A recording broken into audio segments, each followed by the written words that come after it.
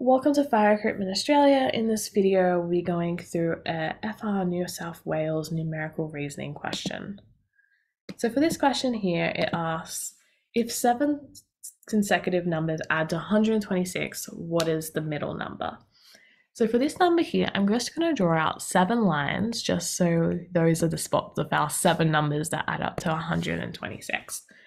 The trick to these questions, though, is just to take the bigger number and divide it by the smaller number and see how many times the 7 go into 126.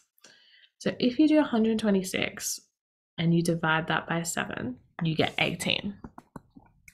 That will always form the middle number of your sequence. So 18 is the middle number, which means your sequence of numbers, of consecutive, meaning numbers next to each other, would be 15 through to 21. Then you're just going to check what the question's actually asking for, and the question's asking for what is the middle number. Therefore, the answer to this question would be 18. And that's all for this video.